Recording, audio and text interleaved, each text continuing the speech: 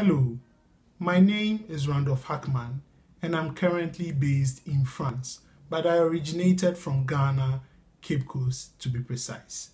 I would be an E4C fellow in the 2021 class working with the University of Missouri in advancing Sustainable Development Goal number 2, which is zero hunger.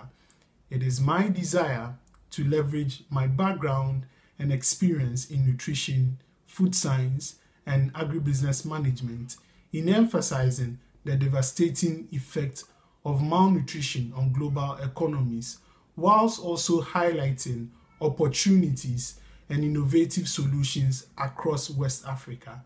Through this fellowship, I hope to develop my skills in research and analysis, whilst also developing solutions that improve the livelihoods of individuals.